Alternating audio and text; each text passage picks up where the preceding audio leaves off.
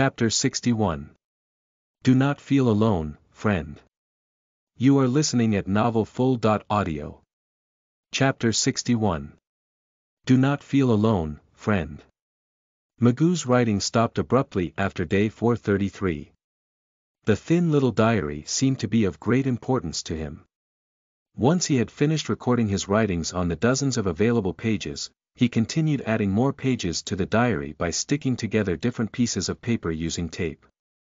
Judging from the paper quality, it was easy to tell that Magoo's quality of life was at its peak between day 200 and day 340 of the Doomsday Calendar.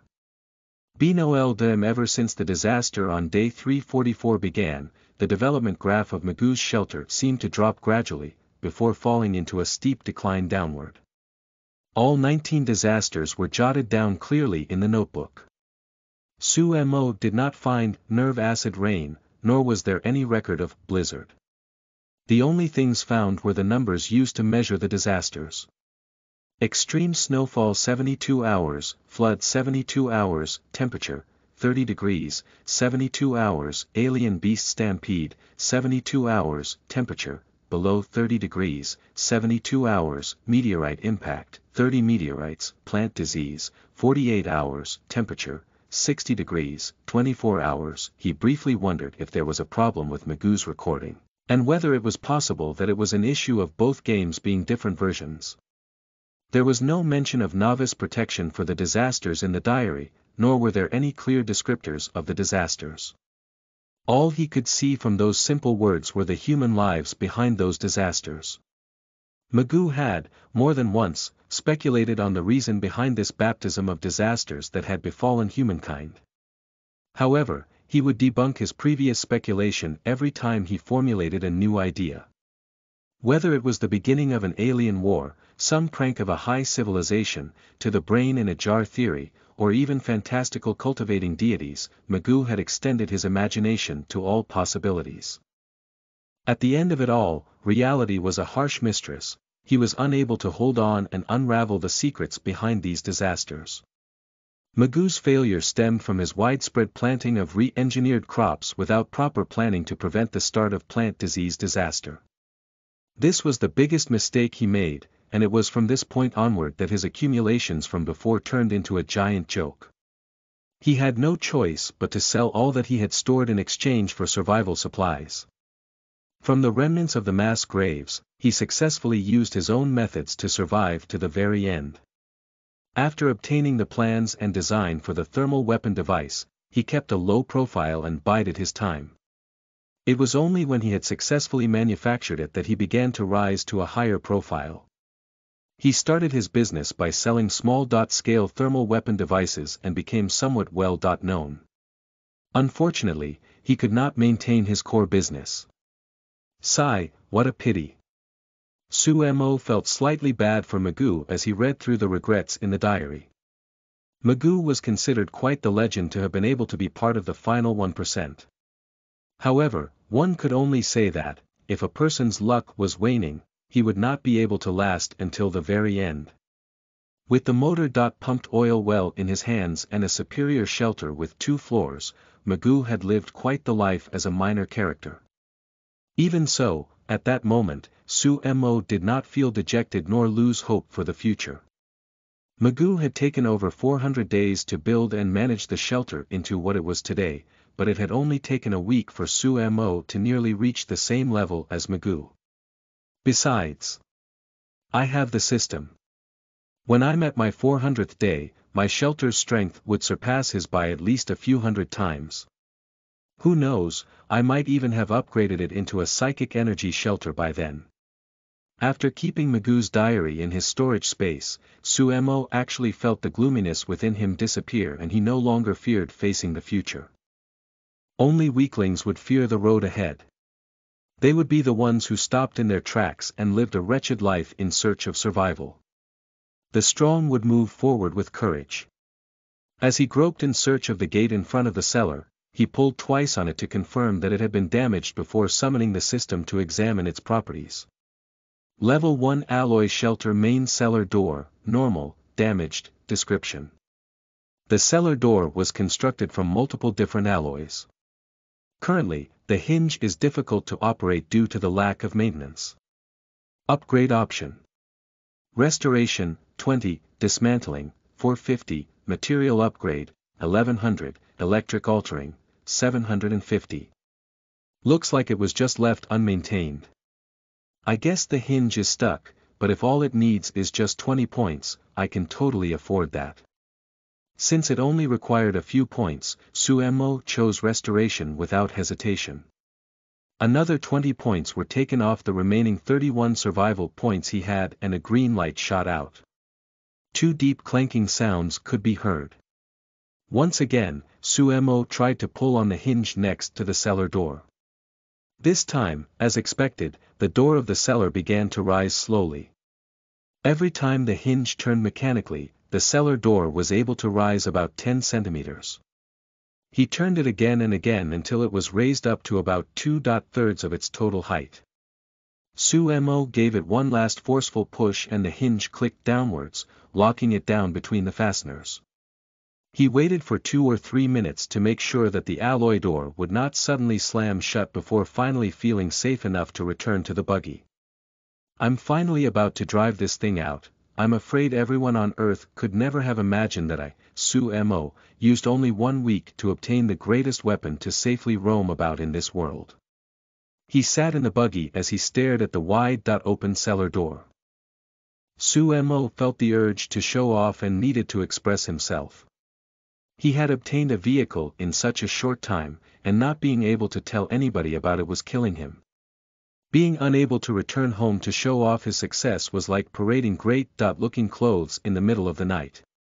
He turned on the dead man's direct message and Suemo sent 10 continuous messages of, "I've got a car." Satisfied, he closed the screen and fastened his safety belt. He pressed on the start button again to turn on the engine, and 2 smoky clouds rumbled out from the exhaust pipe. Vroom vroom vroom vroom.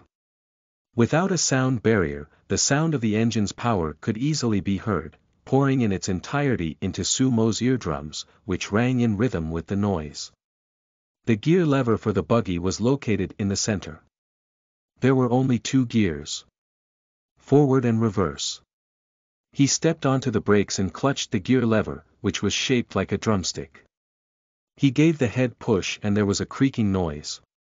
He had successfully engaged the gear.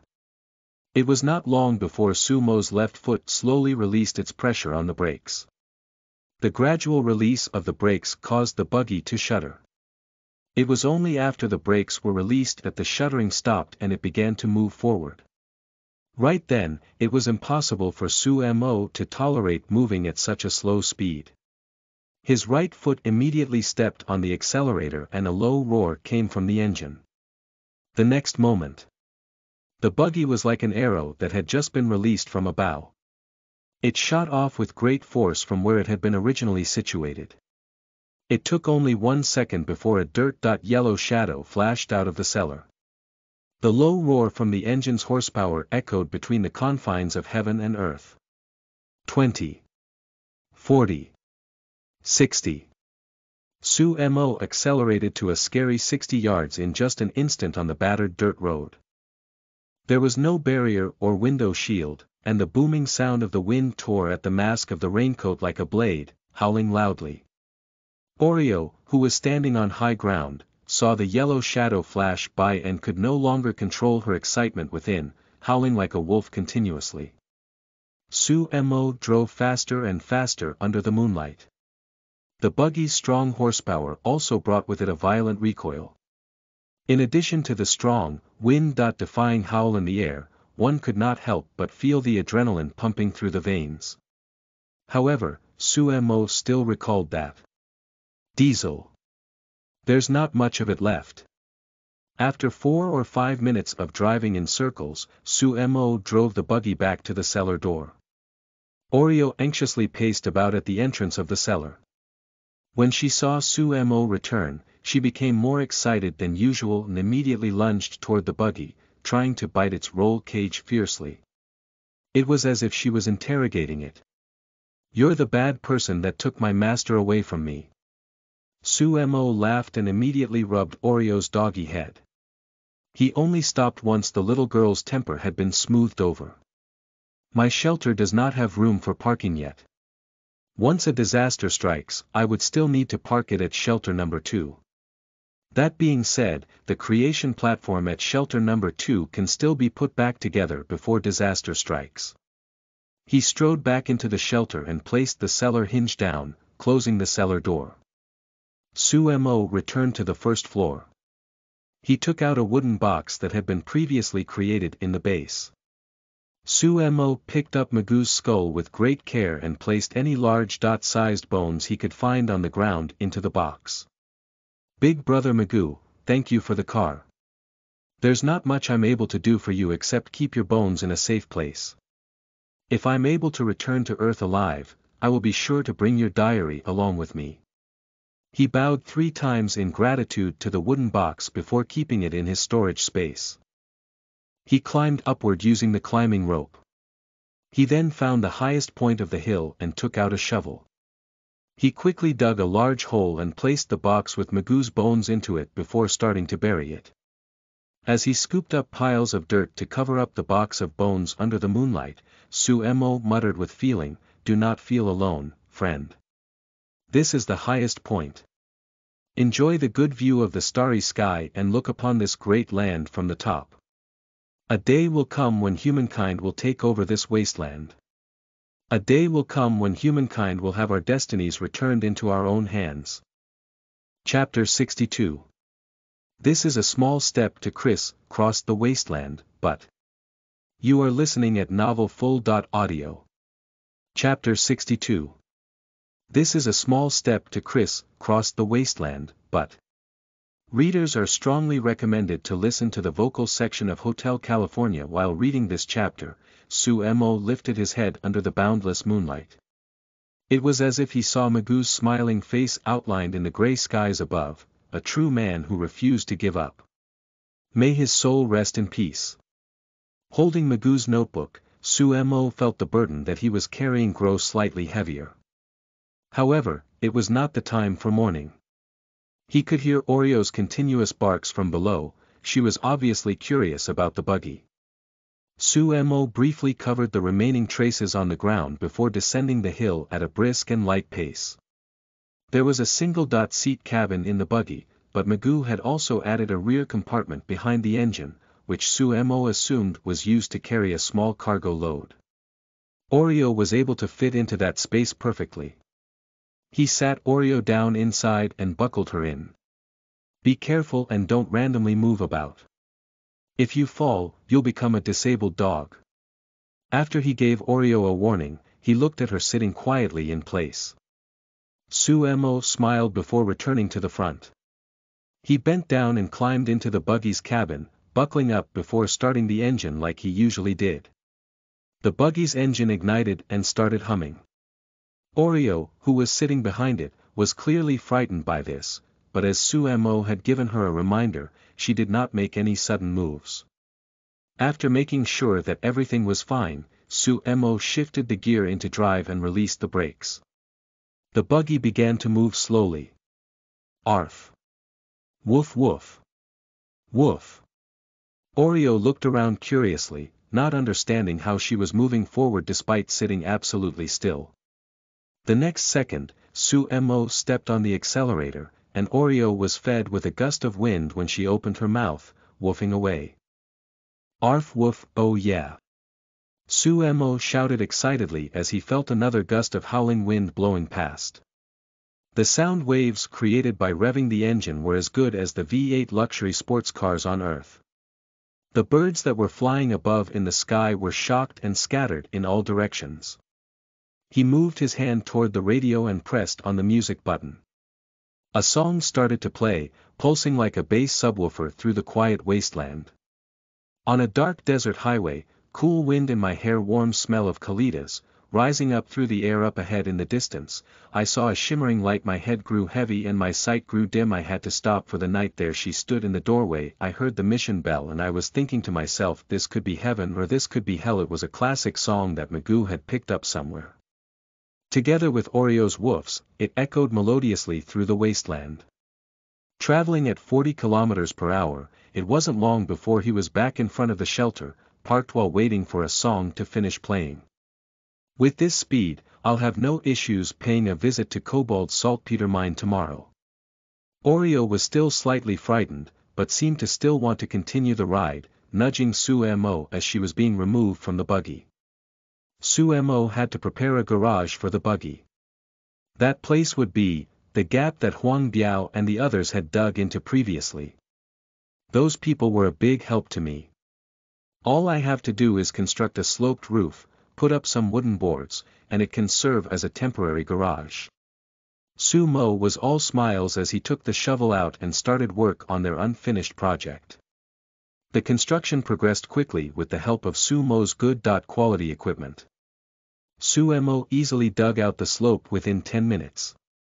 At the other end of the slope was the surface of the shelter's stone walls. Although the temporary garage looked simple and crude, it was sufficient to guard against the mutant beasts. As for humans, Sumo thought that there would be no one else who would be as daring as him to cross the wasteland at night. Even if there were, with Oreo's surveillance abilities and his cache of weapons, it would be akin to those people handing themselves to him on a silver platter. Back at the base, Sumo quickly cut out a few wooden boards and took them out, laying them atop the slope and completing the simple garage construction project. Sumo then went back to the buggy and, after examining the structure to make sure that there were no problems, he started it up and reversed perfectly into the garage. He then laid down a few wooden boards in front so that it looked like a wooden box had covered up the buggy. Great! Sumo brushed off the dust on his shoulders, nodded his head satisfactorily, and went back to his base. My progress is way too fast. Just wait till my sister sees this. I'm afraid that she would never expect to have such an impressive brother. After drinking a mouthful of psychic energy water and making sure all the shelter doors were locked, Sumo felt satisfied as he walked over to where the kobold was lying. It seems like someone's hungry, he patted its head. Sumo finally recalled what he had forgotten when he was having dinner. The wound on the kobold mage had not worsened after its treatment with psychic energy water. While it looked like he was dying, it turned out to be only because he was hungry. Sumo searched about and took out some biscuits mixed with psychic energy water and placed it in front of the kobold. The kobold mage should be kept alive before he found the location of the saltpeter mine in kobold's camp. Sumo nodded as he looked at the kobold mage wolfing down the food, before heading back to the center of the base. There was no concept of time during the night in the wasteland. Everyone could only use the ancient method of telling the time by looking at the moon. It should be around midnight now, perhaps 11 or 12 o'clock. Too bad there's no nightlife in the wasteland. Sumo tidied up the yellow stained clothes on him. He felt slightly disgusted and changed out of them. He then took a small cup of water out and rinsed his mouth at the culture medium. Little Spark and Big Spark had been preparing for sleep when they caught sight of Sumo. They lifted their chicken heads in acknowledgement before continuing to sleep after that. Life's flourishing. I have a desk lamp and a heating pad. Sumo's shelter is finally getting better. After rinsing his mouth, he went back to the supply storage and retrieved the desk lamp and heating pad that he had traded for in the morning. In the master bedroom, Sumo laid the heating pad down, connected the desk lamp to the electricity supply, and finally laid down on his bed. Based on this progress speed, perhaps I can create gunpowder in a few days, or maybe even some upgraded explosives. By that time, Sumo was excited just thinking about the possible treasures he would get from those kobolds. No way, I'm too excited. I won't be able to sleep like this. I should read some chat messages to calm myself down. The gentle light from the desk lamp filled the room with warmth. One could almost forget that they were in the middle of the wasteland. Instead, this almost seemed like a scene from a home in the rural countryside. Sumo focused his mind while changing into a more comfortable resting position. The virtual game panel popped out immediately. Tapping on the world channel, the screen displayed the messages and news items one by one that were slowly flooding the screen. At this time of day, most people had already used up their trumpet counts, and the rest of them were filtered by the system. This made it easier to keep up with all the messages. As he was scrolling, he realized that there was news of the halflings. Sumo then nodded his head and switched over to the regional channel. Halflings arrived into this world together with humans. Taking the speed of progress into account, many of them should have already encountered this strange creature, yet no one actually described its characteristics, only mentioning the need to be careful of them. In the days after the first disaster, the number of players in the regional channel had been reintegrated. 2 days had passed since then, and there were still 982 people left out of the 1,000. 18 of them had been unlucky enough to encounter some form of danger, or unlucky circumstance, and died. As there were no speaking limits in the regional channel, there were dozens of them chattering away as if they were in a Telegram group chat. Fei Ji. Brothers, I'm hungry. I'm lying on the floor of a wooden house with broken windows. My whole body is shivering. When will this end? Liang Jian. The bro above, you're so much better off than I am. I ate a pack of dried noodle snacks. I had diarrhea at night and it was so bad that I almost died from it. Liang Jian. Is there anyone who knows, can we eat what we've excreted? I don't have any grain reserves left, Na Wenqing. Liang Jian, I thought you told us that your shelter was good enough. Why does it sound so bad now? Has it gotten to the point that you have to eat your own sh*t? Liang Jian. Nice one. I bet this shelter will be done for in a few days. Last time, it was mutant beasts going after the humans, and now the humans are going after them instead. How ironic. Liang Jian. I'm toughing it out for now. Once the secret realm trading opens, I'll look for Su God to trade for something. Kai Junfeng. What have you got there? Liang Jian. Heh, it's a secret. If everyone can keep surviving, just do it. We're lucky to have Su God in our channel. I heard that some of the other lousy channels lost half of their members. None of them were good enough to keep everyone's spirits up. Du Fu. I'm here to introduce something. The tree bark of some bushes are edible. I ate some of it today and it tasted fine. If you can't stand the hunger, go and get some. It's better than eating dirt. Emerald. Mr. Sumo is able to eat his fill right. Sob, sob, sob. I'm so envious of him. Lily Helen. Sigh, I'm going to flee to another shelter for help in the World Channel after I run out of food in 2 days. Ju Dong. The noob above, don't get fished. Lily Helen. Ha. What's fishing? Sumo looked at the regional channel. His name had been mentioned a few times, and he could see the miscommunication caused by differences in Eastern and Western cultures. He smiled helplessly, then turned off the chat panel. If only they knew that he ate fried meat patties and biscuits with psychic energy water. The big and soft bed that he was sleeping on, covered by gentle lighting from the desk lamp at his bedside, even the kobold he caught had psychic energy water with biscuit paste. Those people would go crazy with envy if they knew. All done. I'm going to sleep. Got to get up early tomorrow to explore the camp. Sumo slowly fell asleep while thinking about the things he had to do the next day. He lifted his hand to switch off the desk lamp, and then the shelter turned quiet. Chapter 63. 8th Day in the Wasteland, Equipment Upgraded. You are listening at novelfull.audio. Chapter 63. 8th Day in the Wasteland, Equipment Upgraded. Readers are strongly recommended to listen to the vocal section of Hotel California while reading this chapter. Sumo lifted his head under the boundless moonlight.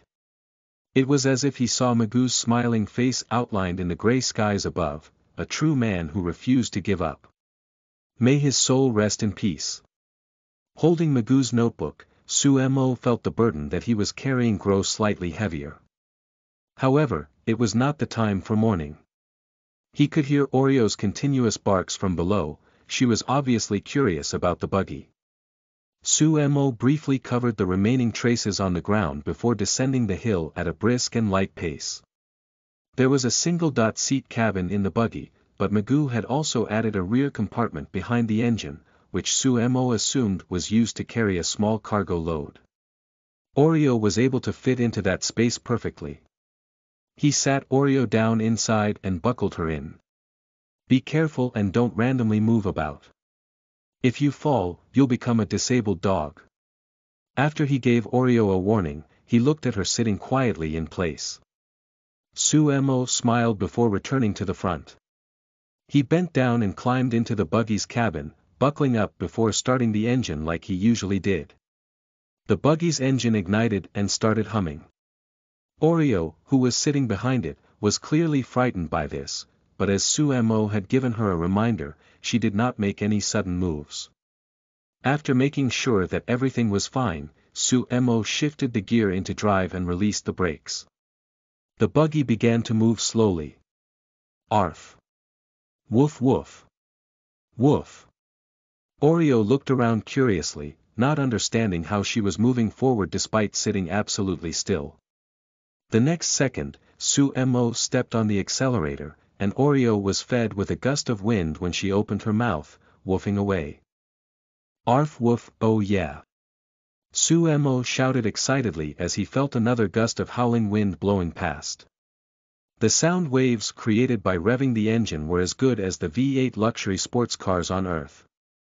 The birds that were flying above in the sky were shocked and scattered in all directions. He moved his hand toward the radio and pressed on the music button. A song started to play, pulsing like a bass subwoofer through the quiet wasteland. On a dark desert highway, cool wind in my hair, warm smell of colitas, rising up through the air up ahead in the distance, I saw a shimmering light. My head grew heavy and my sight grew dim. I had to stop for the night. There she stood in the doorway. I heard the mission bell and I was thinking to myself, this could be heaven or this could be hell. It was a classic song that Magoo had picked up somewhere. Together with Oreo's woofs, it echoed melodiously through the wasteland. Traveling at 40 kilometers per hour, it wasn't long before he was back in front of the shelter, parked while waiting for a song to finish playing. With this speed, I'll have no issues paying a visit to Kobold's saltpeter mine tomorrow. Oreo was still slightly frightened, but seemed to still want to continue the ride, nudging Suemo as she was being removed from the buggy. Suemo had to prepare a garage for the buggy. That place would be the gap that Huang Biao and the others had dug into previously. Those people were a big help to me. All I have to do is construct a sloped roof, put up some wooden boards, and it can serve as a temporary garage. Sumo was all smiles as he took the shovel out and started work on their unfinished project. The construction progressed quickly with the help of Sumo's good quality equipment. Suemo easily dug out the slope within 10 minutes.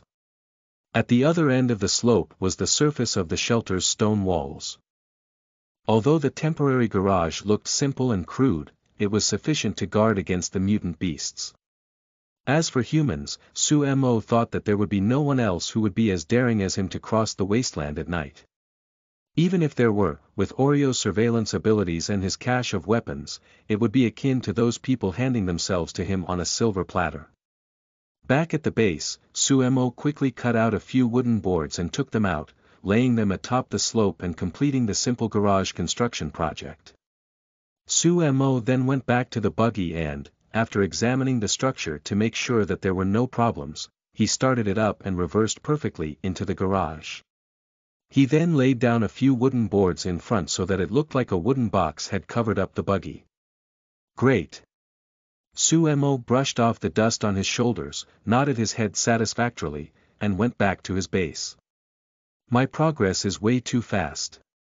Just wait till my sister sees this. I'm afraid that she would never expect to have such an impressive brother. After drinking a mouthful of psychic energy water and making sure all the shelter doors were locked, Suemo felt satisfied as he walked over to where the kobold was lying. It seems like someone's hungry, he patted its head. Suemo finally recalled what he had forgotten when he was having dinner. The wound on the kobold mage had not worsened after its treatment with psychic energy water. While it looked like he was dying, it turned out to be only because he was hungry. Suemo searched about and took out some biscuits mixed with psychic energy water and placed it in front of the kobold. The kobold mage should be kept alive before he found the location of the saltpeter mine in kobold's camp. Suemo nodded as he looked at the kobold mage wolfing down the food, before heading back to the center of the base. There was no concept of time during the night in the wasteland. Everyone could only use the ancient method of telling the time by looking at the moon. It should be around midnight now, perhaps 11 or 12 o'clock. Too bad there's no nightlife in the wasteland. Suemo tidied up the yellow-stained clothes on him. He felt slightly disgusted and changed out of them. He then took a small cup of water out and rinsed his mouth at the culture medium. Little Spark and Big Spark had been preparing for sleep when they caught sight of Suemo. They lifted their chicken heads in acknowledgement before continuing to sleep after that. Life's flourishing. I have a desk lamp and a heating pad. Sumo's shelter is finally getting better. After rinsing his mouth, he went back to the supply storage and retrieved the desk lamp and heating pad that he had traded for in the morning. In the master bedroom, Suemo laid the heating pad down, connected the desk lamp to the electricity supply, and finally laid down on his bed. Based on this progress speed, perhaps I can create gunpowder in a few days, or maybe even some upgraded explosives. By that time, Suemo was excited just thinking about the possible treasures he would get from those kobolds. No way, I'm too excited. I won't be able to sleep like this. I should read some chat messages to calm myself down. The gentle light from the desk lamp filled the room with warmth. One could almost forget that they were in the middle of the wasteland. Instead, this almost seemed like a scene from a home in the rural countryside. Suemo focused his mind while changing into a more comfortable resting position. The virtual game panel popped out immediately. Tapping on the world channel, the screen displayed the messages and news items one by one that were slowly flooding the screen. At this time of day, most people had already used up their trumpet counts, and the rest of them were filtered by the system. This made it easier to keep up with all the messages. As he was scrolling, he realized that there was news of the halflings. Suemo then nodded his head and switched over to the regional channel. Halflings arrived into this world together with humans. Taking the speed of progress into account, many of them should have already encountered this strange creature, yet no one actually described its characteristics, only mentioning the need to be careful of them. In the days after the first disaster, the number of players in the regional channel had been reintegrated. 2 days had passed since then, and there were still 982 people left out of the 1,000. 18 of them had been unlucky enough to encounter some form of danger, or unlucky circumstance, and died. As there were no speaking limits in the regional channel, there were dozens of them chattering away as if they were in a Telegram group chat. Fei Ji. Brothers, I'm hungry. I'm lying on the floor of a wooden house with broken windows. My whole body is shivering. When will this end? Liang Jian. The bro above, you're so much better off than I am. I ate a pack of dried noodle snacks. I had diarrhea at night and it was so bad that I almost died from it. Liang Jian. Is there anyone who knows, can we eat what we've excreted? I don't have any grain reserves left, Na Wenqing. Liang Jian, I thought you told us that your shelter was good enough. Why does it sound so bad now? Has it gotten to the point that you have to eat your own sh*t? Liang Jian. Nice one. I bet this shelter will be done for in a few days. Last time, it was mutant beasts going after the humans, and now the humans are going after them instead. How ironic. Liang Jian. I'm toughing it out for now. Once the secret realm trading opens, I'll look for Su God to trade for something. Kai Junfeng. What have you got there? Liang Jian. Heh, it's a secret. If everyone can keep surviving, just do it. We're lucky to have Sue God in our channel. I heard that some of the other lousy channels lost half of their members. None of them were good enough to keep everyone's spirits up. Du fu. I'm here to introduce something. The tree bark of some bushes are edible. I ate some of it today and it tasted fine. If you can't stand the hunger, go and get some. It's better than eating dirt. Emerald. Mr. Su Mo is able to eat his fill right. Sob, sob, sob. I'm so envious of him. Lily Helen. Sigh, I'm going to flee to another shelter for help in the World Channel after I run out of food in 2 days. Ju Dong.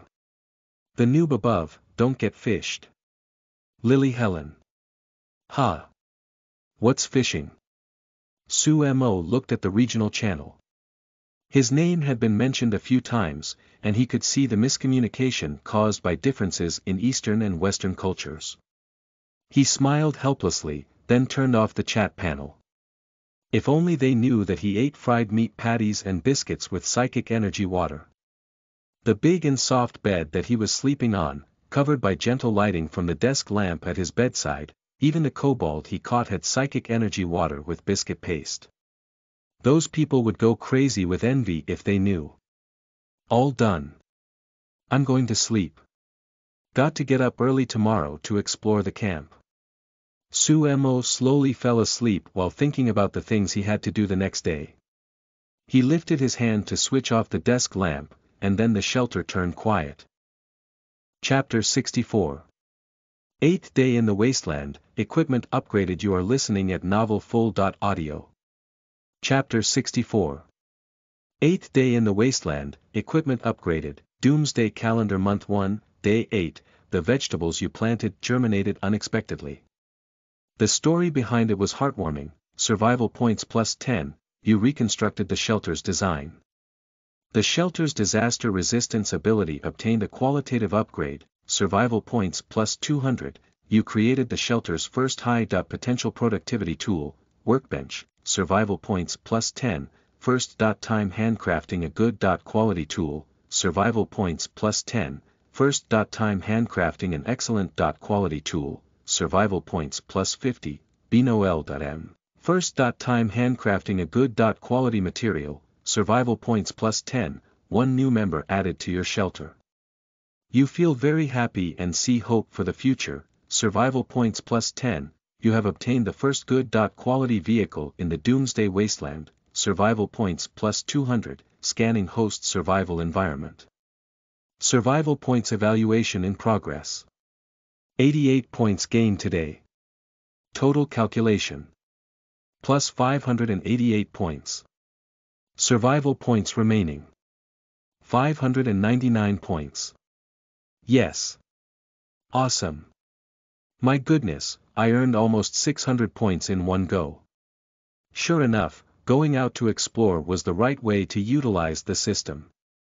When he looked at the system notifications that were sent to him at 8 in the morning, Su Mo was surprised. Before he slept last night, he was worried that he only had 11 survival points remaining. Unexpectedly, when morning came, the system gave out so many of them that it completely relieved the pressure of lacking survival points. Su Mo's mind was raced rapidly as he opened the Dead Main's personal chat channel, writing down row by row. Today's the 8th day in the wasteland. My progress has been relatively fast. Who would have thought that I would become someone who owned a vehicle in Doomsday? Ha ha ha ha ha. No way, Su Mo, you should calm down. How can you be so overwhelmed by this small reward given to you? Keep calm. Today's work is to explore and investigate the location where the kobolds have been mining saltpeter. If there's enough time, it would be best to also locate their campsite. Attention! This might be a tough war. I must not let my guard down. Upgrade all the equipment if possible. I have to ensure my own safety. Before the sun sets at 7 o'clock, I have to return to the shelter. Remember, do not spend the night in the wilderness. I am ready. Su Mo was feeling satisfied as he switched off the chat channel.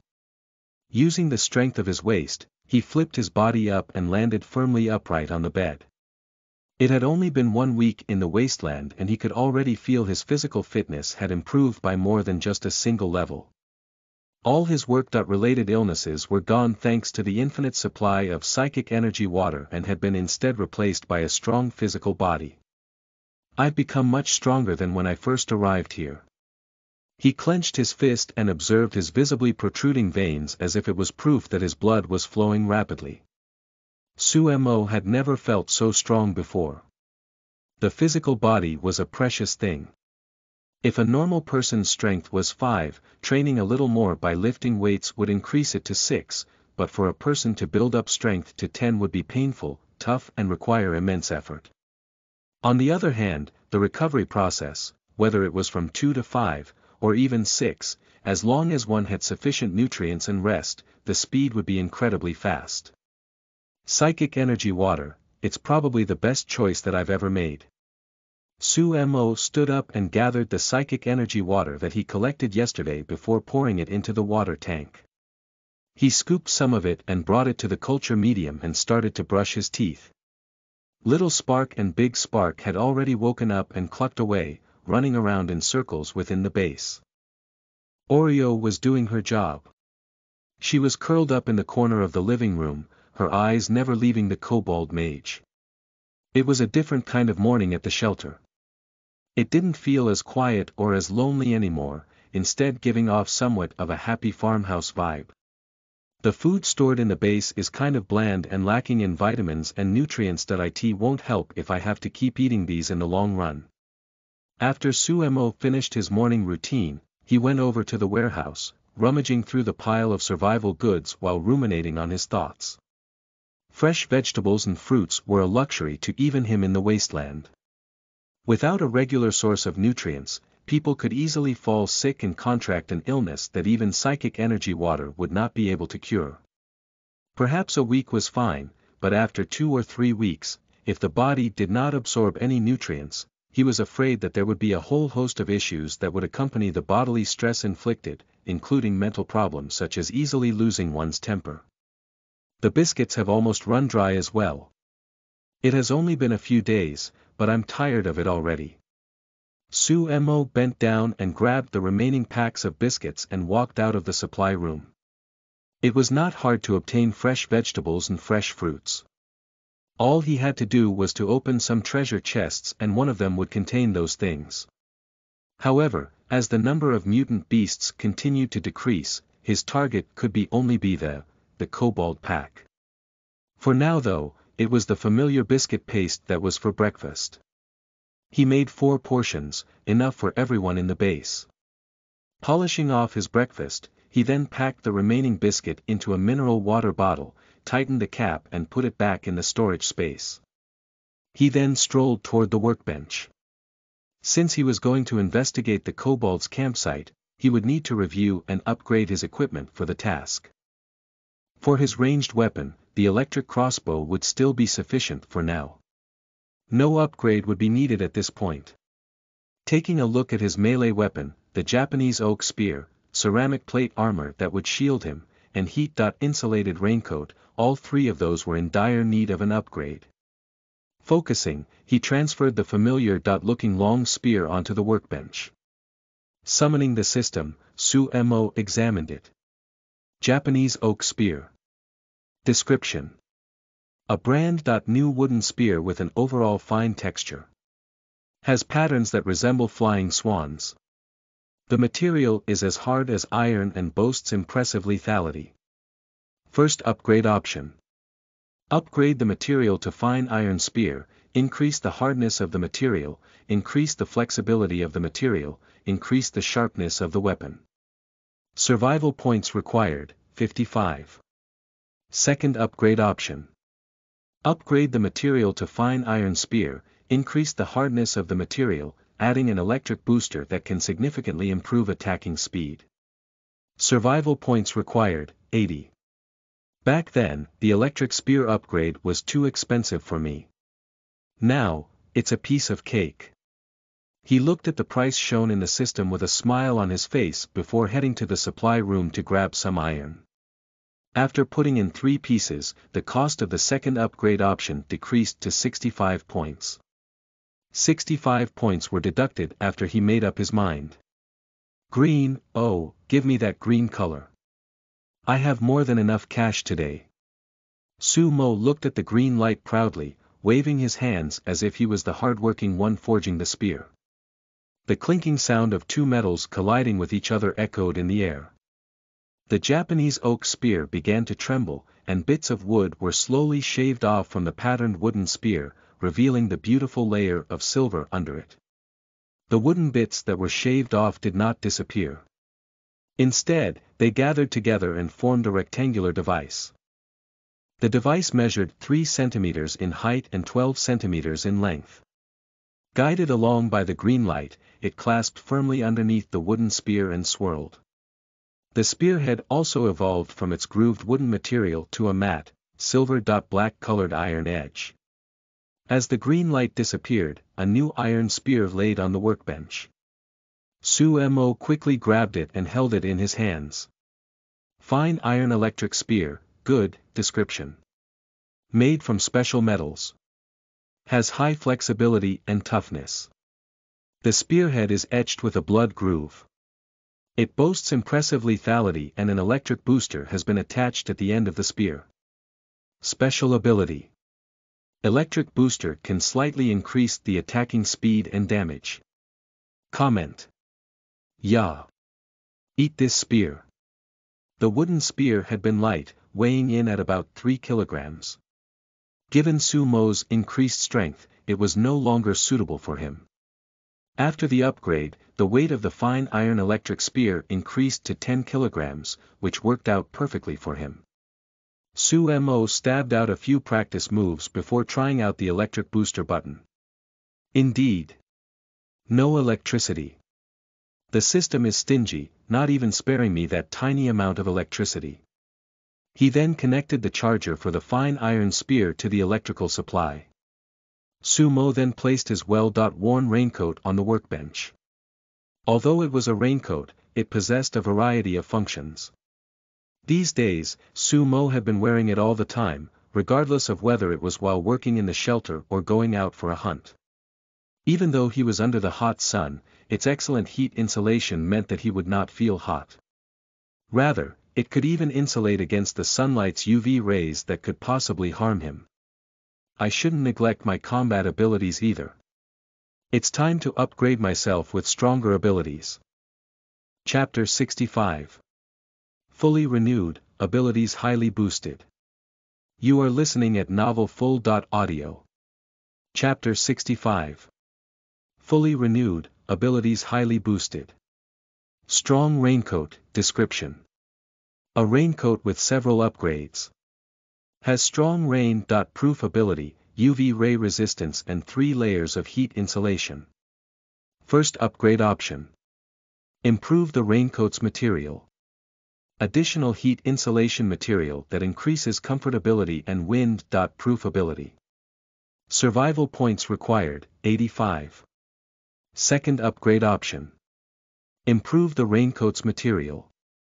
Additional photometric material that increases invisibility and slightly increases wind-proof and heat insulation ability. Survival points required, 120. These options, the first one seems to lean toward upgrading its disaster resistance, whereas the second one is perhaps, something like leveling it up to a combat uniform. Thump. Thump. Sumo tapped on the surface of the workbench with his fingers, looking at the options that the system gave him in deep thought. When he was upgrading the raincoat previously, the system gave him the option to upgrade it with an electrical device. This time, however, the electrical device option had been removed, instead being replaced with an invisibility option. If he just looked at it from the present standpoint, an upgrade in either direction was acceptable and would greatly assist him during his daily routines. However, if one had to take into account the future direction of the upgrade, then it became a much harder choice. Of course, the impending disaster was approaching, and being fully prepared for survival was essential. Otherwise, everything else would be meaningless, but if Sumo did not hesitate after he had finally figured it out and said, I choose upgrade option. Number 2. 120 points were deducted after he finished his words. O.org. This time, it was not the familiar green light that shone from it. Instead, it was a red light that emitted heat. The light enveloped the raincoat, and dazzling streaks of glitter and sparks started to appear on the raincoat. The raincoat transformed under the naked eye, the saggy raincoat material started to improve in texture, and the colors started to disguise themselves, seemingly melding in with the color of the workbench. What an awesome ability! The photometric invisibility effects are working even on the workbench. Photometric combat uniform, good. Description: a combat uniform with outstanding abilities. It is water-proofed, has UV rays resistance, and is slightly wind-proofed, with good heat insulation. Special abilities: photometric invisibility. From certain angles, the special material can bend light and achieve photometric invisibility. The special material has a negative refractive index and can transform optical structures. Comment: if you could upgrade this, and I mean if, you might be able to open the door to a whole new world. Sumo picked up and examined the photometric combat uniform in detail before finding some clues on how it worked. As long as it was not viewed directly from the front, the photometric combat uniform provided a certain level of photometric invisibility effect, seemingly extending from a 45-degree angle to the rear of the uniform. It was his first time seeing such an effect. He had not even seen this effect on Earth before. When Sumo tried it on himself, he could feel the difference immediately when he moved his arms and legs around. The previous raincoat fitted perfectly on him, but when moving around vigorously, he still felt his movements slightly restricted. The upgraded photometric combat uniform was like a thin film that adhered to his skin.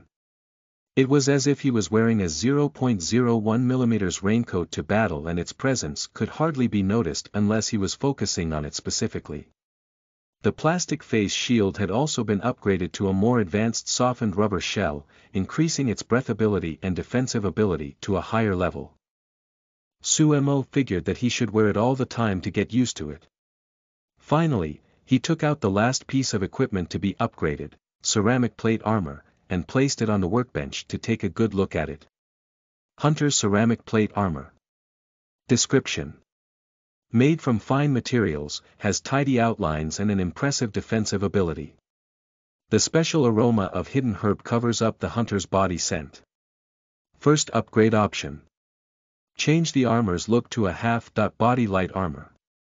Slight upgrade in armor materials. Retains the ability to cover up scents and increases defensive ability. Survival points required, 105. Second upgrade option: change the armor's look to a lower body light armor. Slight upgrade in armor materials. Decreases the weight of armor and increases defensive ability, survival points required, 130. Third upgrade option: change the armor's look to a full body light armor. Slight upgrade in armor materials. Addition of an electrical supporting device and increased defensive ability. Survival points required, 180. Given the three options, Sumo did not overthink and confirmed his choice of the third upgrade option. Electrical energy was a productive resource. No matter what type of electrical device it was, it could transform that resource into kinetic energy. Currently, the cheapest and most convenient resource for this was electrical energy. With the electrical device, he would turn into someone who could perform magic feats in the eyes of people who were clueless about science. Without the electrical device, even if the armor was upgraded to the extent where it could slice off iron easily, or even became unusually strong and solid, it could still only be considered as a stronger tool for taking hits and defense. While it was risky to only depend on a person's strength to fight and battle in the doomsday wasteland, Sumo knew which was more important to him. He tried to pour in the materials he had on hand and, after adding in 2 pieces of iron, the upgrade cost dropped to 165. He suppressed the impulse to save on survival points and he gritted his teeth as he confirmed the third upgrade option. The ceramic plate armor that had been through life and death with Sumo had accomplished its mission. The next second, under the green light's tremendous power, it melted into a puddle of black liquid. The green light was like a pair of unseen hands, starting to knead the liquid into shape out of nowhere. The puddle of liquid soon started to form and take shape, aligning itself with the size and shape of Sumo's body. The green light disappeared after 3 to 5 seconds. Bang!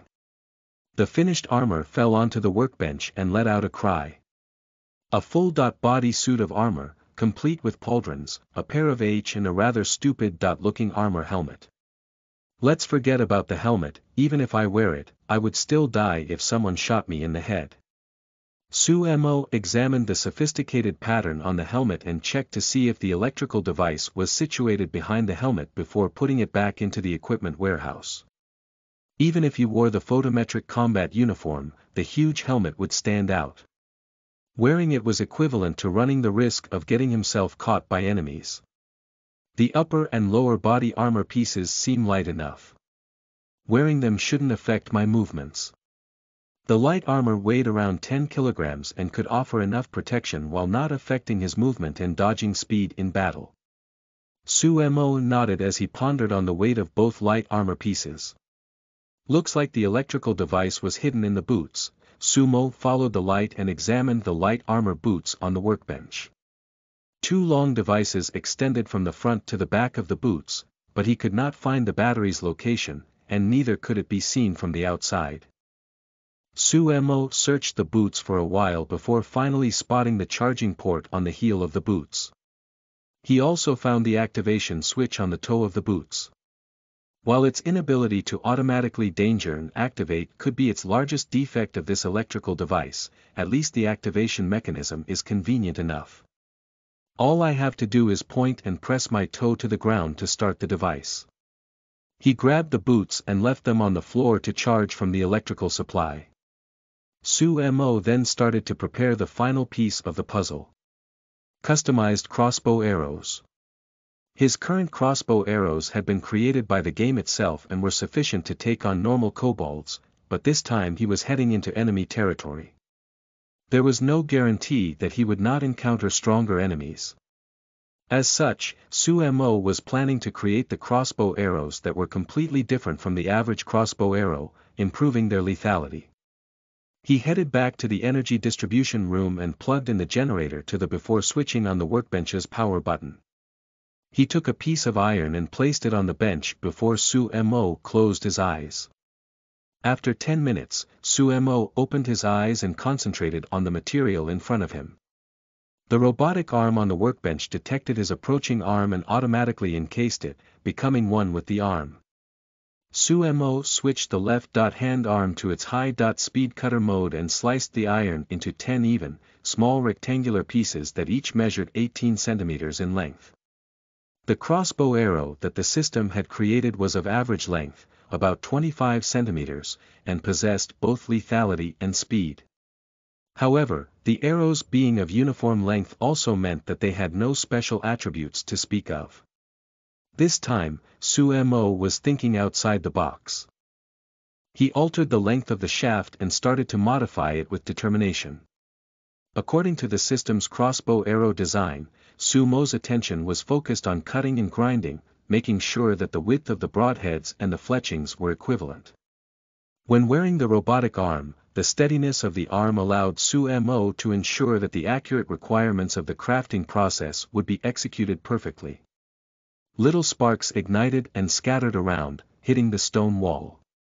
Sumo was extremely focused during the production process, and his efficiency was quite impressive too. Only 3 minutes were needed to produce a crossbow arrow and it left aside to cool down. After finishing 10 of them, Sumo's back was soaked with sweat.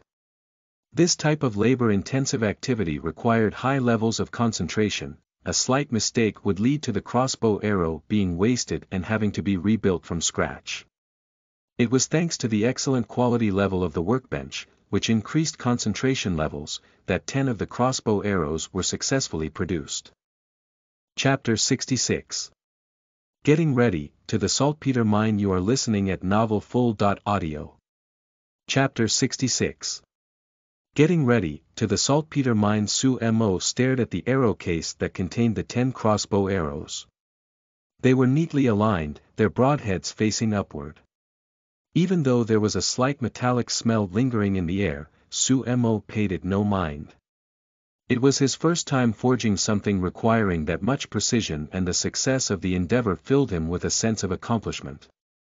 Su-mo focused mentally again, and the attributes that were displayed by the system panel took his level of satisfaction to the next level, his heart almost bursting with happiness. High-speed crossbow arrow, excellent X3, good X7, description. Customized crossbow arrow made by the quasi-elementary level craftsman, Su-mo. Forged using regular methods, but was upgraded to good quality for inexplicable reasons. Special ability. Excellent. Super. Fast flying, silent. Good. Super. Fast flying comment. From beginner to elementary level, such a transformation. Yes. I'm already considered a quasi-elementary level manufacturer now. Looks like the effects of the excellent. Quality workbench's enhancement cannot not be taken lightly. The attributes of the new crossbow arrows certainly did not waste its quality enhancement. Even though the overall enhancement given by the workbench was only a modest 10%, when it came to actual use, it was of great help in maintaining the craftsman's concentration level. 10 crossbow arrows, 3 of them were excellent. Quality level and the other 7 were good. Quality. Although he had yet to test them out, Su-mo instinctively knew that, from the attributes enhancement, the ones that he created were much better than those made by the system. Su-mo stood up and adjusted his posture, moving his neck left and right to relieve some of the stiffness. With a wave of his hand, Su-mo triggered the system and stored the new crossbow arrows into the storage space neatly. Then he turned his gaze toward the charging ports and stared at the crossbow, long spear and combat boots on the floor. Strong emotions emerged from the depths of Su-mo's heart. Armed with these equipment, he would dare to fight against more than 10 kobolds. Even though the kobolds' campsite might be deathly and perilous, he still had to go. Time passed as he patiently waited for the equipment to be fully charged. In a blink of an eye, it was already noon. 3 of the equipment batteries were fully charged, the indicators flashing green. Su-mo took out the baguette that he had traded for earlier and put all 2 kilograms of it into the pot to make a bread soup. He took 1/5 of the soup and poured it into Little Spark and Big Spark's food bowl. He scooped out another half and poured it into Oreo's food bowl. Su-mo grabbed the rest of the bread soup after waiting for it to cool and chugged it down in one go. After filling his stomach and getting enough rest, he was once again back to his best condition, raring to go. Su-mo came to the weapon armament storage and began to equip himself one by one. First was light armor. The light armor was designed like the silver lamellar armor worn during the uprising of the Red Turban Rebellion. He had to start with the cuirass. Su-mo held the armor with his hands outstretched between the holes, and tucked his head in like when wearing a sweater. The customized cuirass, which was made of special steel that aligned perfectly with the body's curved shape. Also, because it was made with modern methods and materials, the ultra-lightweight armor felt equivalent to wearing a down jacket on a winter's day. The lower part of the armor were the folds that hooked onto the upper body armor, and it had a belt to secure it from falling off. After he finished wearing the upper and lower parts of the armor, he picked up the pauldrons and wore them on both shoulders and arms, before securing them. The size of the combat boots was based on Su-mo's feet. They were professionally designed and he could put them on easily. Oddly enough, they felt more comfortable than wearing a conventional pair of sneakers. It's true that armor boosts one's courage. Su-mo's body structure tended toward a more lean shape due to his previous lack of exercise, but, after he put on his armor, he mysteriously felt stronger. He could not help but start visualizing a battle between a kobold and himself, outfitted in this armor suit. He then raised a leg and pressed his toes on the ground, resulting in a clink-clank activation sound. Sumo proceeded by trying to take a few steps forward. Ha! Does the effect not apply to walking? The electrical boots did not seem to detect his movements, so Sumo switched to running instead. The next second, a strong force came streaming out from his heels. That moment, Sumo felt as if he was being propelled so far forward that he almost fell over. That was really fast. Tell me now, who would be able to withstand this speed? Sumo's happiness was getting obvious as stretched his legs and ran several rounds in circles. Oreo, who was still licking her food bowl, was dumbstruck, her jaw dropped while looking at Sumo running around at that speed in the shelter. The electrical boots did not just boost his running motions. As the speed went higher, Sumo tried performing different stunts and they all showed a significant speed boost. Bang! He pressed his toes on the ground and ran 2 more steps before the speed boost effect disappeared. What an improvement!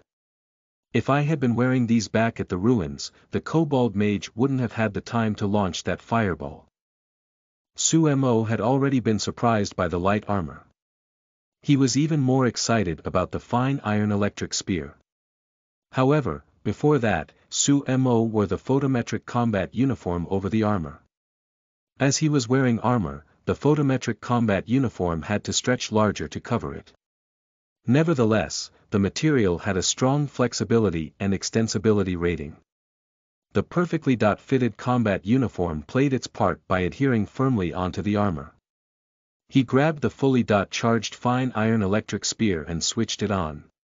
The fine iron electric spear buzzed momentarily then returned to normal.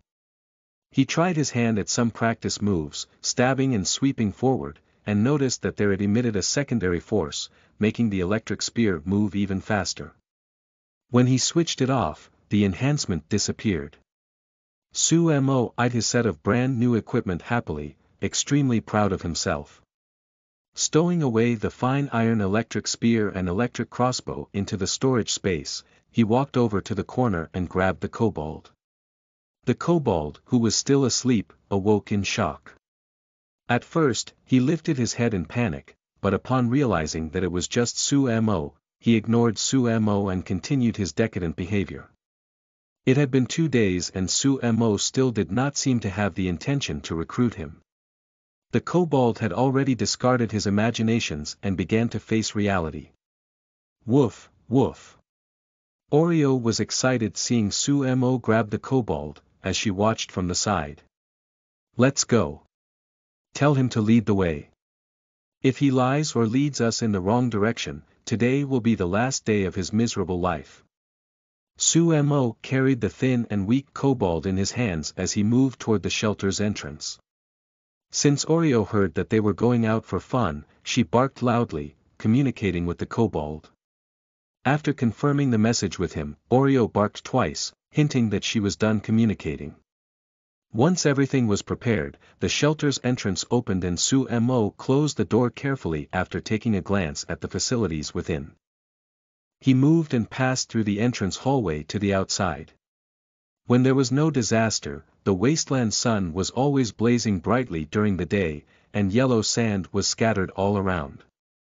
Sometimes, 1 or 2 vultures flew across, making grunting noises.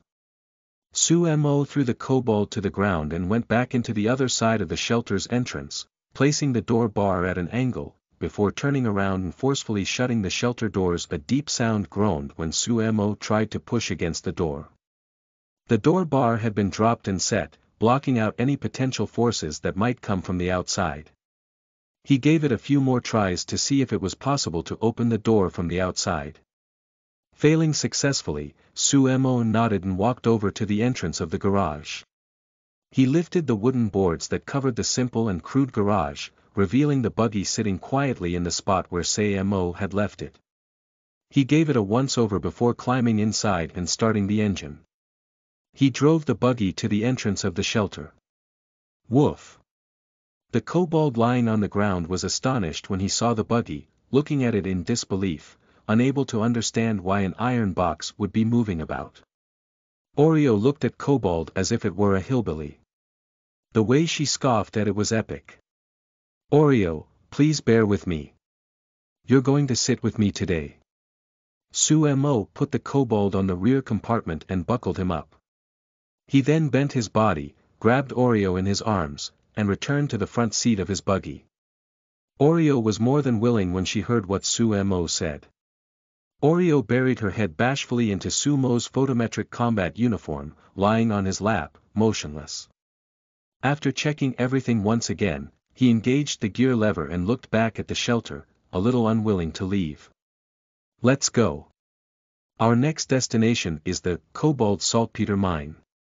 Sumo shouted, sweeping away his reluctance to leave, and stepped on the accelerator.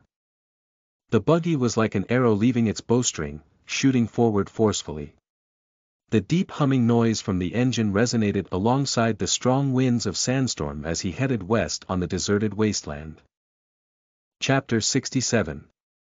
Initial Exploration. Spectacular Saltpeter Mine. You are listening at novelfull.audio. Chapter 67. Initial Exploration. Spectacular Saltpeter Mine. Hourly speed 45, hourly speed 62, hourly speed 23. The journey to the Kobold Saltpeter Mine collection location was not smooth sailing. They stumbled over rocks throughout the journey, and that made them unable to increase their speed. Despite having traveled almost 40 to 50 minutes, Sumo had only covered less than 30 kilometers. The kobold behind him had obviously never seen such a speedy artifact before and spent the entire journey lost in their imagination. No one knew what it was thinking. When the kobold noticed the car slowing down, it immediately understood and continued pointing out directions. Oh, looks like the kobold camp and saltpeter mine are on the west side. The car continued going forth in the direction the kobold had pointed in. After traveling for another 20 or so kilometers, it surmounted a high slope that obstructed their view. When Sumo noticed the kobold gesturing, he instinctively raised his head to look toward where the kobold's finger was pointing. His pupils contracted immediately. On the distant ground was a sheet of ice crystals that looked like silk as it lay atop a mountaintop that stretched for miles. There were still around 10 kilometers left before they arrived at the saltpeter mine. Sumo could already tell that this area was a massive, natural saltpeter vein. Without a doubt, it would feel even more eerily stunning when they got nearer and stood below the mineral veins. How is this saltpeter mine so massive? How on earth did it form? Sumo had an expression of surprise on his face as he hurriedly got out of his car and retrieved his binocular that had a 5x zoom from his storage space to begin sizing up the saltpeter mine. With the help of the binoculars, the full view of the saltpeter mine began growing clearer. No need to feel panic when you have a mine at your disposal. Gustav II Adolf, who was otherwise known as the Lion of the North back in the day, had led the Protestant alliance to multiple victories against the Catholic armies thanks to the utilization of his firearms and saltpeter mines back in his old home of Sweden. However, many European countries did not produce saltpeter, which made the source of these ores a big, constant problem. It was alright during peaceful times, but the minute war broke out, it would be a big problem if their business supply was cut off. King Charles I of England had been plagued by the problem of gunpowder while he was at war with opposition forces both at home and abroad.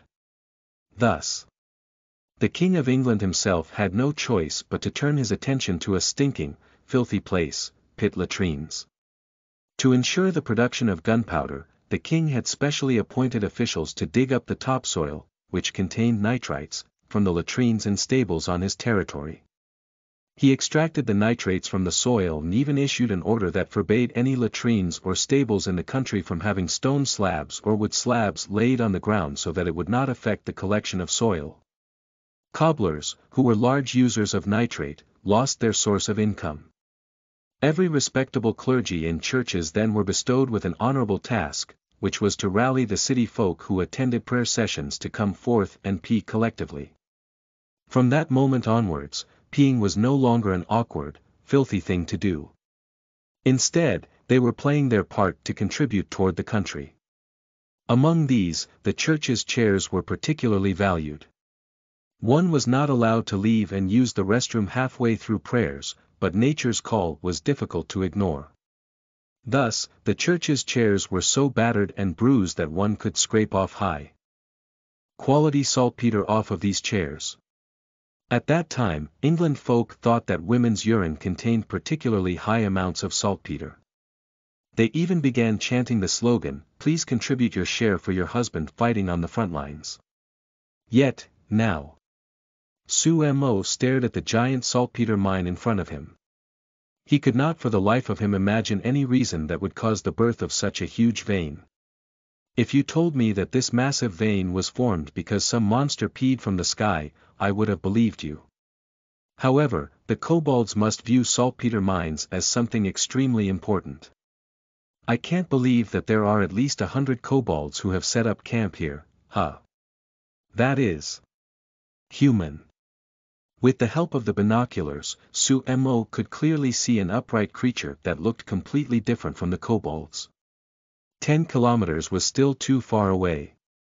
The image created by the binoculars with 5x zoom caused a shadow to cast over Sumo's heart.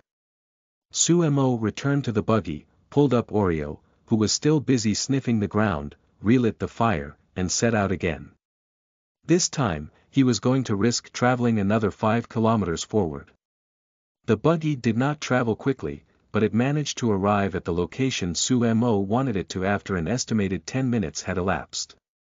This time, even without using the help of binoculars, Sumo could clearly see a large expanse of houses that seemed to be built from wood in the distance. Even more, Sumo even noticed a house constructed using the base of a safe house built next to these houses. After getting out of the car, retrieving the binoculars, and looking at the image formed by the binoculars again, Sumo's hands curled into fists. Dozens of people were hard at work mining on the rolling expanse of mines. However, these people were not kobolds. Instead, they were humans. Kobold warriors were scattered around the veins. Sumo counted under his breath to get a rough estimate. Right now, there were no less than 200 kobold warriors in his line of sight. And the most terrifying part was that there were at least 50 kobold warriors who were sitting and having fun in the middle of the campgrounds. These were just the ones in his direct line of sight. He was afraid that after accounting for those he had not seen, there would be more than 300 kobolds in this particular saltpeter mine camp. 300 kobolds monitoring a dozen people while they mined. As Sumo gazed into the binoculars, he came into a realization. I thought everyone else nearby the area I was deposited had been taken care of by Huangbiao. Now, it looks like the remaining humans have all been captured to the mines by the kobolds. Luckily, my shelter is a full 60 kilometers away from this place. If not, I would have met strange creatures like these on my first 2 days. No wonder the Huaxia shelter was so secretive about matters concerning foreign civilizations. It's probably because there have been countless humans who have already been enslaved by these monsters. But have their chat channels been restricted? If not, why have I not seen any messages regarding this on the World Channel? Sumo speculated to himself as he made observations. There were so many kobolds. He looked at the gear he had on. Unless he was given a Gatling gun and a limitless supply of bullets. Only then could he try attacking the base and saving the humans. At the very least, with the gear he had on now, it would not be a simple feat to launch an attack on that base. Who would have expected this saltpeter mine to be this tricky? I'm afraid that the number of monsters inside this kobold camp will be larger than the ones I have here. Up to 1,000 kobolds. Once he thought of the fact he had neighbors as enthusiastic as he was by his side, and that they would invite you to go mining at their house once they met you, a line immediately appeared above Sumo's head. Sense of security point 10,000. No, I must go and scout out the situation inside the kobold camp. Sumo had a solemn expression on his face as he turned and returned to the buggy. Oreo hurriedly jumped in after him. Oreo, let him lead the way. We're going to their camp. The minute he finished speaking, Oreo began communicating with the kobold. A minute later, the buggy left a trail of dust behind it as it began traveling toward the direction of the northern side of the saltpeter mine. The terrain near the saltpeter mine was all steeped and had high slopes. Although the speed could not be picked up, the saltpeter mines and cobalt camp were not too far away if the distance was measured using the buggy's speed. When he heard the kobold signal that they were almost there, Suemo parked the buggy underneath the shadows of some shrubbery, dragged the kobold off the seats, and held it in his arms as they walked forth. After walking for around 500 or 600 meters and climbing over another tall hill, Suemo finally caught sight of the kobold camp. Can this be called a kobold camp? Perhaps it should be called a castle. It would be more suitable, right? Sumo's eyes filled with astonishment as he stood on the hill and looked down at the massive area in front of him. If the saltpeter mine could be described as one of nature's miracles, then the kobold castle in front of him was definitely a sign of unparalleled architectural greatness. By the looks of it, the diameter of the castle in front of him was more than 500 meters. There were round towers, narrow windows, semi-circular arches, low domes, and layered door frames. It all looked stunningly beautiful. In terms of its style, large quantities of columns and domes of various shapes had been used to achieve the aesthetic effect of solidity in heaviness, balance and stability, and saturation of strength. The narrow windows and the massive space within formed a stark contrast. It caused the castle's interior to be dimly lit and looked as if it had never-ending corridors, giving people an air of mystique. For sharp turrets were atop the four corners of the castle. Suemo used the binoculars and saw that there were kobolds in charge of making patrols inside the tower. When he looked downwards, besides the mages and warriors, Sumo's sharp eyes spotted a kobold wearing a long white robe. This is the third type of kobold. I wonder what is special about this kobold. The kobold's stature could not be considered as upright, but as it stepped up onto the city walls, the 4 or 5 kobold mages behind it followed it respectfully. The city walls were not long. The white-robed kobold did not stop in its footsteps as it spoke. Soon, they all vanished from the end of the city walls. However, Suemo did not have time to continue investigating when one of the small doors on the kobold mansion opened abruptly. A group of kobolds walked out, and it was obvious they were walking towards Suemo. Oh no! Have they seen me? Chapter 68. Villalan, the beginning of trust collapsing. You are listening at novelfull.audio. Chapter 68. Villalan, the beginning of trust collapsing. There was only one walled city gate on the castle's front side. Because these doors were in a pair, they seemed exceptionally thick and heavy to operate. There was another smaller door beside the larger ones for easy access. The small door was pushed open, and an army of kobolds walked out. Different from exploration teams, this team was formed of 12 kobolds, namely 6 warriors in the front, 3 mages in the middle, and then another 3 warriors at the back. Suemo used his binoculars to look at the kobolds and determine their motives through the look in their eyes. They were walking in his direction. However, the kobold squad was not marching forth at a particularly fast speed. They did not seem to be chasing after something but instead looked like they were going to take care of another matter somewhere else. Is this team going to the saltpeter mines? He made some guesses, and then looked at how there were around 1,000 meters left between them. Suemo turned around and summoned his fine iron electronic spear from the storage space. Turning around to look at his captive kobold, Suemo did not say another word as he deftly raised his spear and brought it down in a stab. Although this spear did not have any electronic assistance, the amount of strength Suemo wielded was beginning to get scary. He managed to crack open his captive's skull. When Suemo noticed that both red and white substances would spill out and remain on the ground if he pulled out the tip of his spear, Suemo got an idea and stored the corpse in the burial bucket he had crafted and stored in his storage space. One had to be ruthless when the time called for it while they were out battling for survival. Since the kobold's mission had been accomplished, there was no need for any more nonsense. Sending him back to the arms of the kobold's ancestors was the biggest mercy he could show. This gang cannot be killed for now. I'll follow them from the back and see what they're up to. The group was formed from 12 kobolds in total.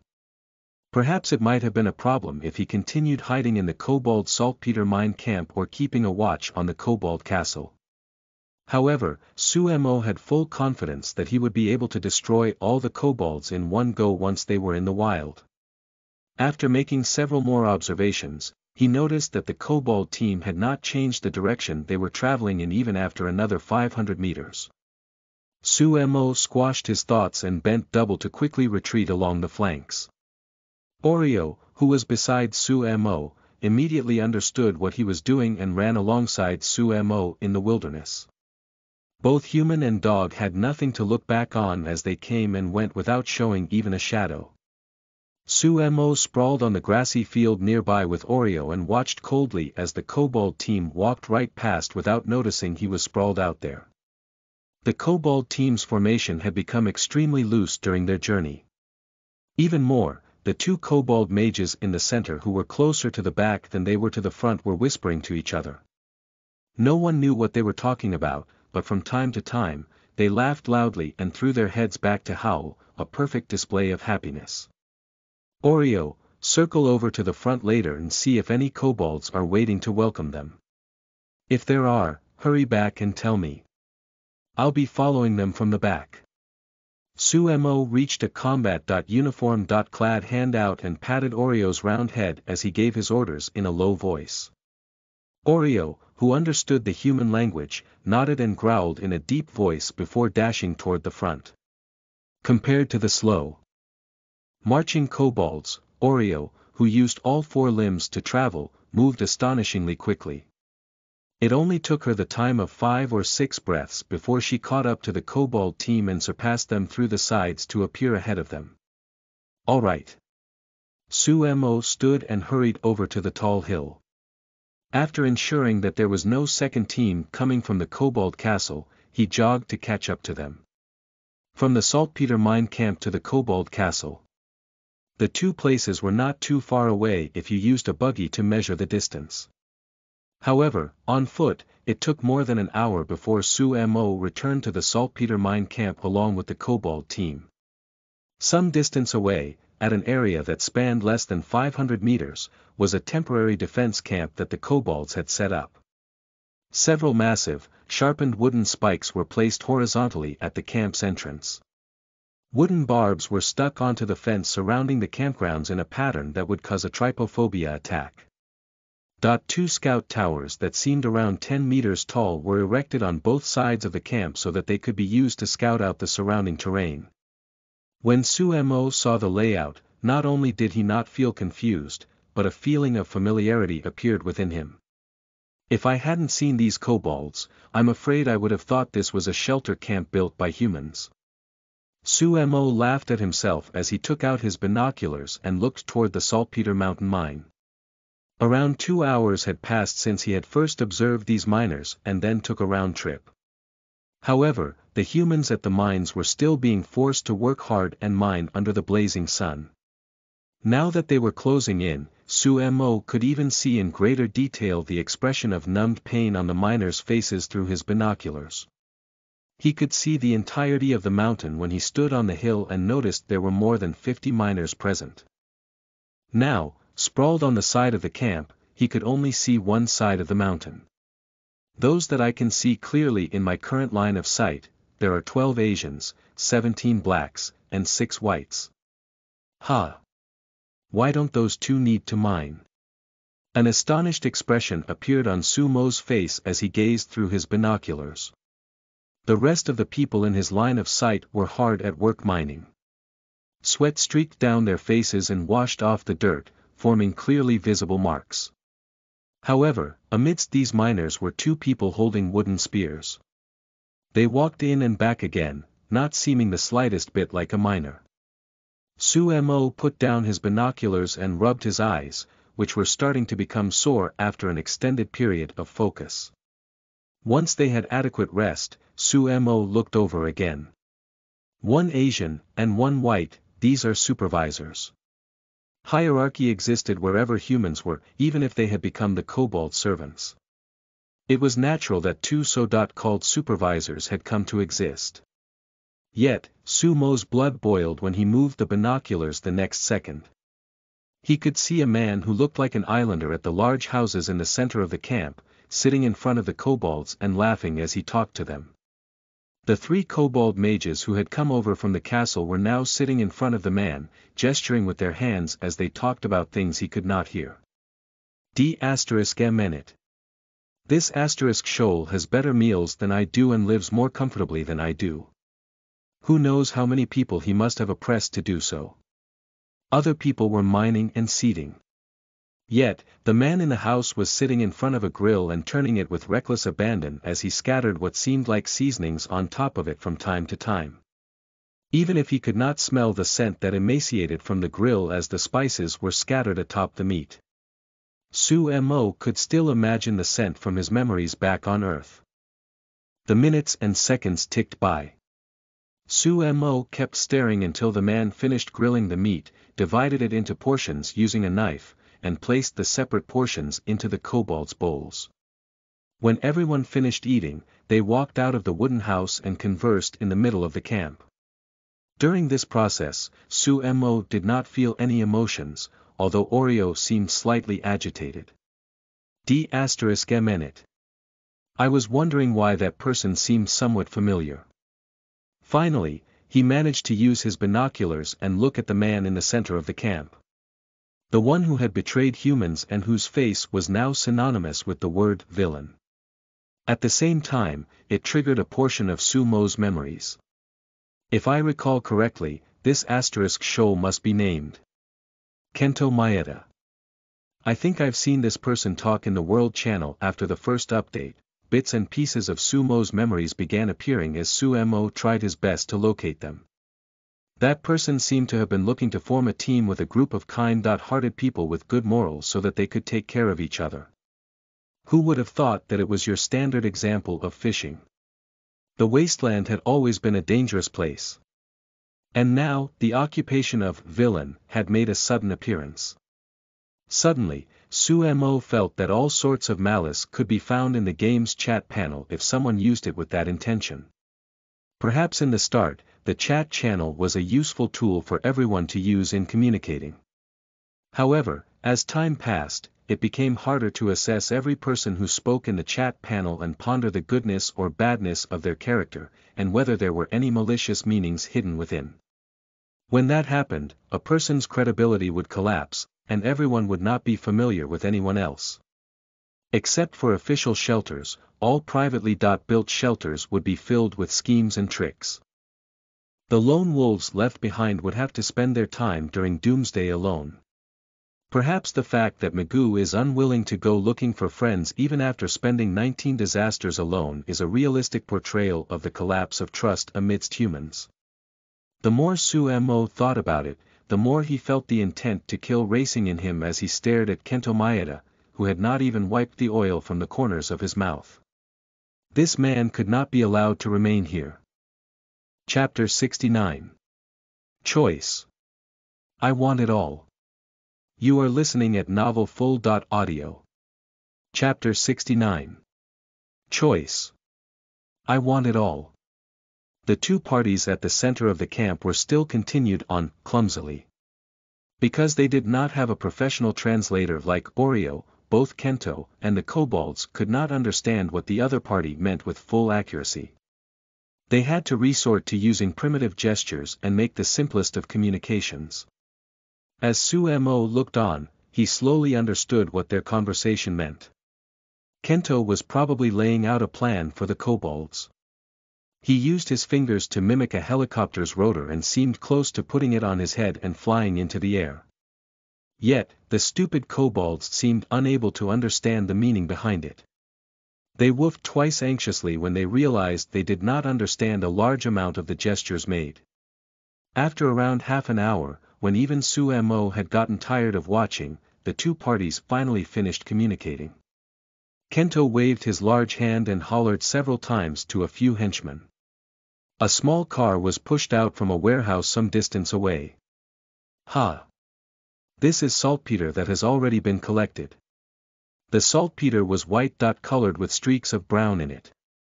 Sumo could tell it had high levels of purity even by looking at it through his binoculars.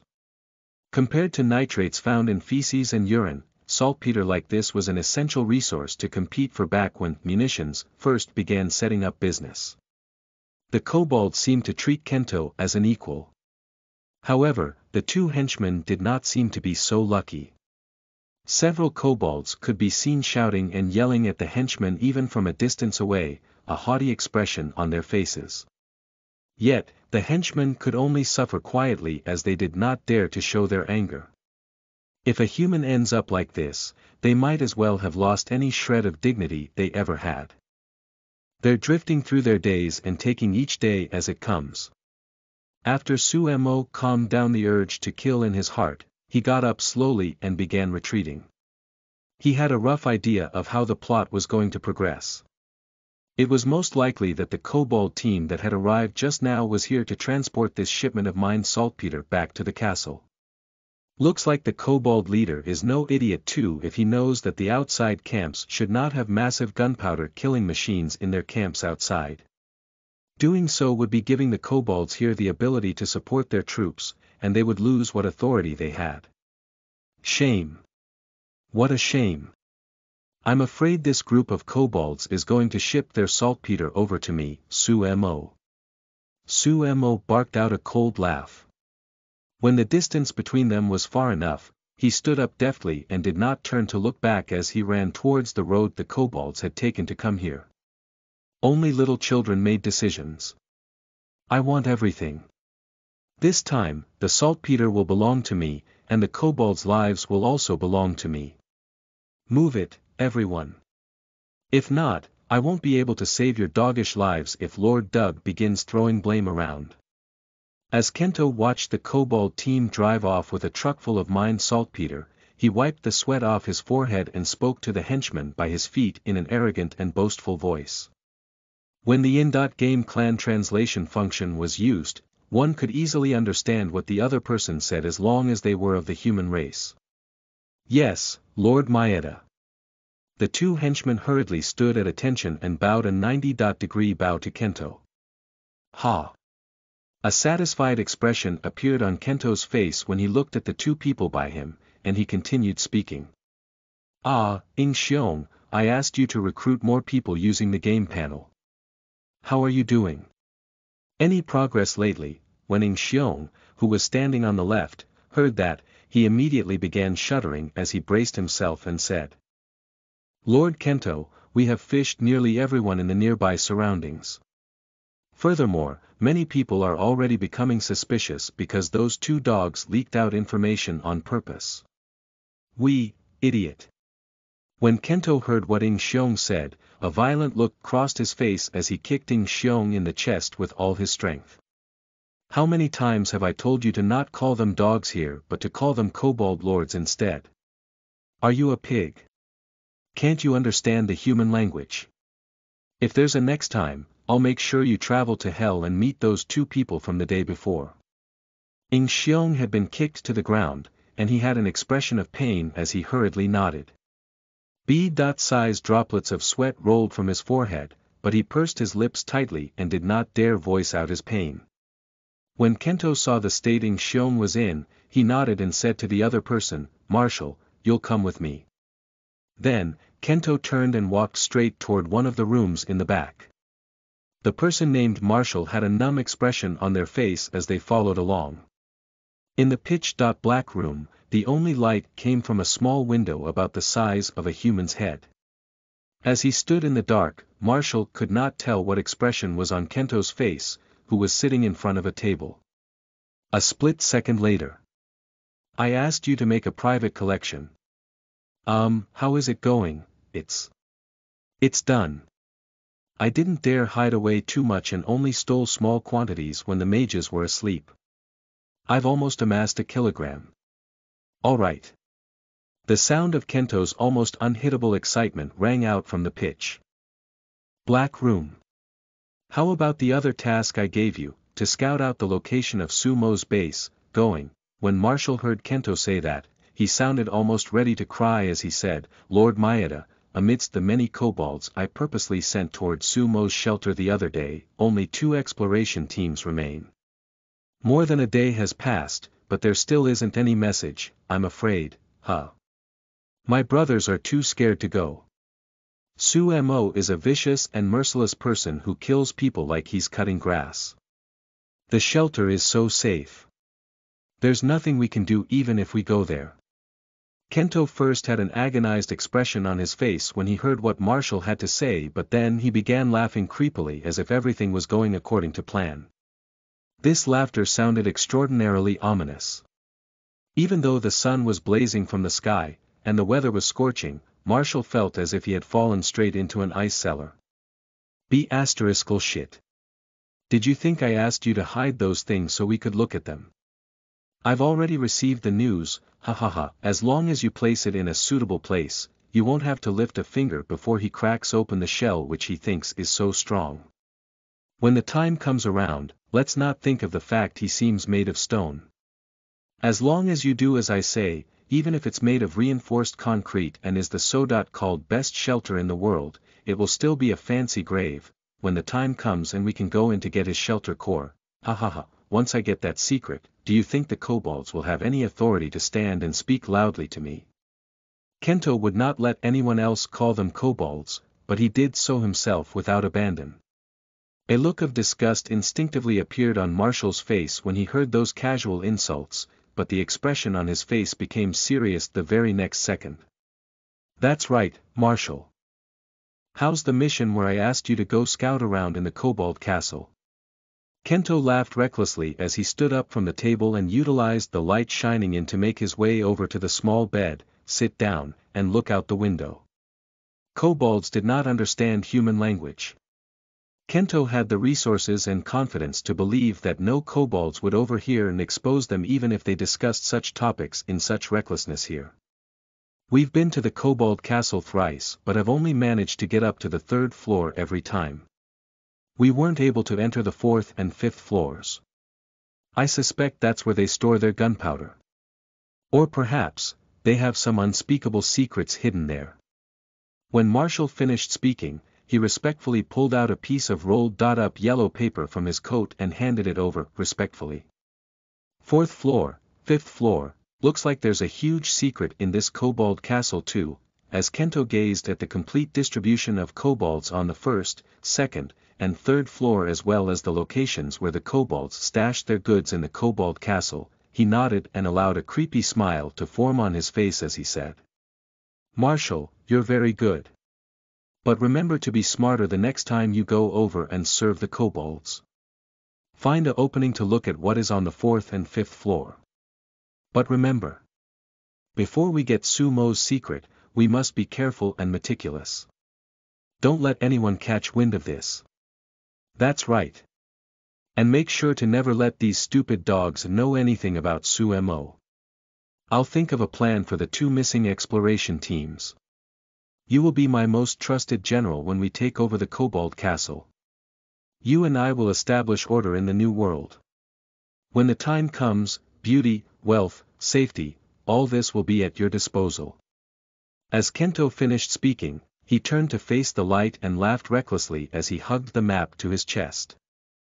He seemed to have already begun imagining the wonderful days of the future. The expressions on Marshall's face changed rapidly in the dark.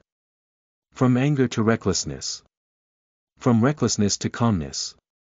Finally, it changed from calm to a cold, imperceptible smile as he clutched his curled fists.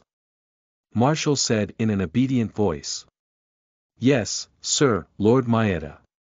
I will not betray your trust. The new world will belong to us." Chapter 70. Eliminate and destroy all foreigners. You are listening at novelfull.audio. Chapter 70. Eliminate and destroy all foreigners. It was undeniable. Back during the age of civilization, Huaxia's Gaokao was tortuous. However, if you attended the Gaokao again after knowing all the answers, that happy feeling of knowing everything was within your control would definitely make someone faint from happiness. "Are they here?" "Waff. Sumo sprawled on the elevated portion of a gentle slope and patted Oreo, who was still panting after having run over. Sumo could not stop his heart from racing when he saw Oreo nod obediently. In Sumo's line of sight, messy grass spread across a patch of scorched yellow soil some 60 meters in front of him. Nothing seemed out of the ordinary. However, as he watched the kobolds come closer and closer without changing their route, a smile tugged on the corner of Sumo's lips. Dogs, even if they've evolved into humans, they still adhere to their old habits in some ways, the path the kobolds had taken when they arrived and now when they were returning. If you took a closer look at the footprints, you would notice that these messy footprints were actually traveling across a predetermined pathway. Even more, after multiple times of travel, the grass here had slowly been trampled to death, and it was slowly evolving to become a road. Sumo had a sudden whim when he hurried over from the saltpeter mine and observed that these animals had not changed their route after so many times. He hurriedly dug out a trap in the middle of the path where he wanted to ambush them. The kobolds weighed so little it was almost pitiful, which meant the trap would not collapse if they stepped on it. However, if they walked over it with the cartload of saltpeter, he was 100% sure they would fall. Then, the kobolds would have to think of a way to pull the car back up. Of course, as they thought, they would find themselves brainstorming in the underworld. Don't change, don't change. Yes, yes, yes. Walk over it just like that. Well done, boom. As Sumo muttered quietly, 4 kobolds were pulling at the front while 2 other kobolds pushed from the back. They had just walked over the trap when the cart fell into it with a boom. One of the kobolds who had been pushing from the back used too much strength and ended up falling in as well. It barked out in pain. Woof woof hiss hiss. Woof woof a woo. As the kobold mage barked loudly, all the kobold warriors immediately formed a protective circle around their 3 most precious kobold mages. All the kobolds looked around them warily. The kobold mage even raised its staff so that it could summon magic at a moment's notice. However, a minute passed by. 3 minutes passed by. 5 minutes passed by. A gust of wind howled and blew a leaf onto the face of the kobold on the outermost circle. It seemed that even the wind was mocking them for trying to outsmart the wind. Half a second later, as if realizing they had been scaring themselves, the kobold team immediately stepped out of their formation and began laughing as they barked. Woof woof woof woof. While the kobold warriors began thinking of ways to pull the mine cart out, the kobold mages sat down beneath the shade of some trees. The kobolds all took turns to work on the large hole, and it became ever so lively as they worked hard. As gusts of refreshing breezes blew, one kobold mage could no longer stand it, walking over to stand there and order everyone around. 2 remaining kobold mages sat beneath the shrubbery. The atmosphere was so safe and peaceful that all the kobolds had let down their guard. The kobold mage sitting on the left put down its staff and began chatting listlessly to the other kobold mage sitting beside it. Sadly, after about 4 or 5 minutes, it realized that it had been a long time since its companion gave it any reaction. The kobold sitting on the left turned its head around curiously. Just 1 minute ago, the kobold in his line of sight had been fine. Now, a black arrow was sticking out from its neck. Now, a look of terror appeared in the kobold's eyes, and it hurriedly stood up to yell loudly. However, the next second, an identical dot-looking black arrow found its way to the center of its neck. Jet-black-colored blood flowed from the hole it made. No wonder it's called a premium-grade noiseless crossbow. I think not even a sniper would have been able to achieve this effect. The 2 kobold mages had died without understanding what had happened, and that did not affect his later kills. After firing the last crossbow arrow, Sumo switched to using a normal crossbow arrow as he aimed at the last kobold mage and gently pulled the trigger. A flash of blood splattered onto the narrow passage. The last danger. Dead. When all 3 kobold mages had been taken care of, not only did the kobold team lose its commanding masterminds, but it also lost the ability to battle from a distance. The pitiful kobold warriors could do nothing except form a circle and howl non-stop as one by one, they were taken down by Sumo's arrows. A 12-person team. By the time all the crossbow arrows had been fired, only 4 kobolds were left. Now, the kobold team was on the brink of collapse. Without making a sound, Sumo made a gesture in the air and 5 crossbow arrows appeared in his hands. He had loaded them into the magazine the next second. 3, 2, 1. When there was only one left, the kobold warrior suddenly imitated the kobold mage that had surrendered before as it lay on the ground in submission. Surrendered again. Looks like the kobold's urge to battle will disappear when there are too many injuries and deaths. As Sumo sprawled on the ground and confirmed again that there was only one kobold left, he got an idea as he cut off the power to the electric crossbow and put it back into the storage space. The next second, a fine iron electric spear appeared from thin air. Sumo held it in his hands. "Oreo, help me hold down the fort."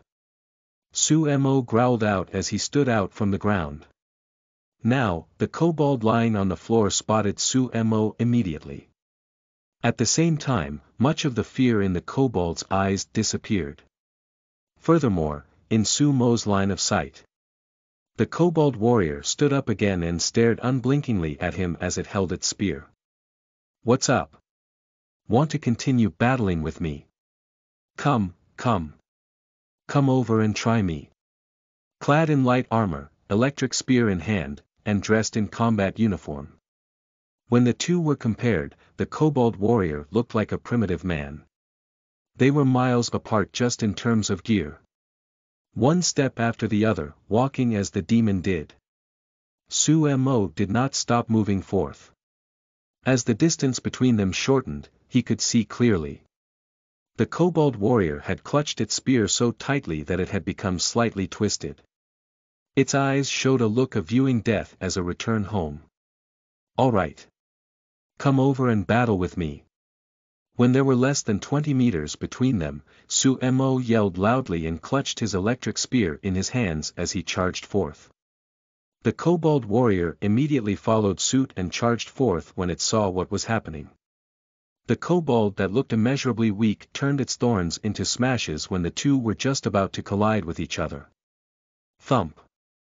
In the next instant, a low, rumbling noise echoed throughout the air and caused the very air to vibrate. He took the opportunity to kick his leg out and kick the still confused kobold more than 3 meters away. "Amazing! Amazing! You are far from enough if you think you could hit me with this strength." An eager look flashed in Sumo's eyes as he kicked the kobold's spear at his feet over to the kobold, signaling that he wanted another battle. The kobold warrior's dignity was greatly injured when it saw how provoking Sumo was being. It howled as it climbed back up onto its feet and charged while holding the spear. The sounds of metal and gold clanging rang through the air. Sumo merely defended and did not attack, thinking he could use this opportunity to practice his melee sparring in hacking. Top shelf bullet cut. Horse stance side strike. Cross kick whip. The kobold warrior seemed to have the upper hand as it attacked again and again, but Sumo managed to defend himself and return the attack every time. The battle went on for another 3 to 5 minutes. As Sumo managed to side-dodge the kobold warriors, again and again, he changed his spear into a whip and hit the kobold so that it would stumble. As the kobold warrior's weapon dropped behind him, it decided to give up and lie down on the ground. Not battling anymore. Ha! That's all. That's all. As he felt streams of energy pump through his arms, and then looked at the panting kobold lying on the ground. Sumo glanced at Oreo, who was beside him, in surprise. "Ah! Have I already become this strong?" A smile appeared on Sumo's face when he saw the gloomy look on the kobold warrior's face. And he took advantage of the situation to sit beside it. "Oreo, translate this for him. Tell him I said. We can continue fighting once he's rested. No rush, there's still a lot of time left in today. When Oreo heard what Sumo said, she trotted over lazily and began barking in a dialect she was fluent in to communicate. The kobold warrior had not expected Sumo to not hold any martial virtues at all, bringing a translator along with him even when he went out to fight. When it heard Sumo's friendly request, its entire being froze. Fear was evident in its eyes as it looked towards Sumo. The next second, the kobold which had previously been sprawled on the ground utilized both its arms and feet as it tried to leave the battlefield swiftly. However, thump thump. The buzzing sound of electricity could be heard intertwined amidst the two thumps. A black figure flitted by behind the kobold. The buzzing electric spear seemed to have transformed into a bolt of lightning. When it came back into focus, it had already traveled through the kobold's chest. I said I would wait for you to come to battle. Since you wanted to run, I had no choice but to send you down. After he pulled out the electric spear, cut off its power supply, and wiped the kobold's blood off the tip of the spear. Sumo sighed as he walked back toward the large hole to check the massive loot he had obtained from this battle. Black-colored blood gushed from the kobolds' chests and spilled onto the grass.